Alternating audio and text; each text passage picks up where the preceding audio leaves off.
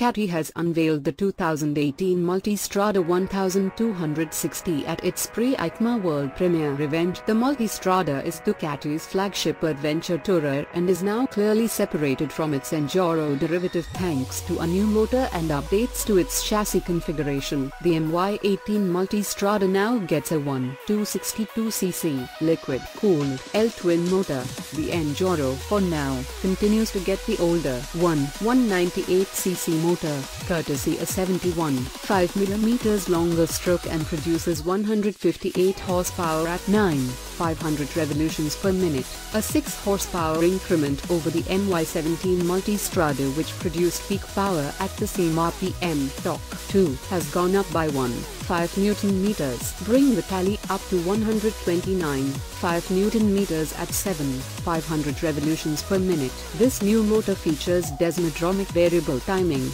(DVT), which, paired with desmo valve actuation, results in good low rev torque, and hence rideability and optimal power output while making it Euro 4 emissions norms compliant. The Multistrada 1260 will be available in 4 variants, with the SD vertical bar air and the Pikes Peak completing the lineup. The SD vertical bar air is a new addition to the Multistrada family and features a wireless connection to the motorcycle, which triggers the Ducati D vertical bar air by the knees protective armor.